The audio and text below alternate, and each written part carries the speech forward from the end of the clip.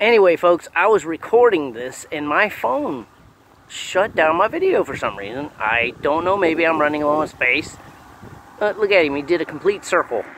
He come back out. He's chasing something, he's smelling it. He knows it's there. He's searching it. He knows it's there. He knows that lizard's there. And he's gonna get him.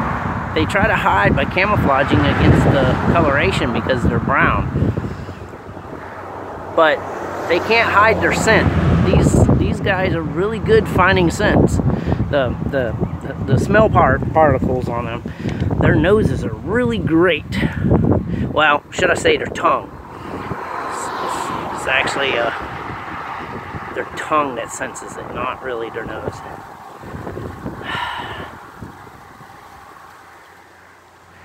He's right there still, but oh, no, he just came out over there. Yeah, he just came out over there.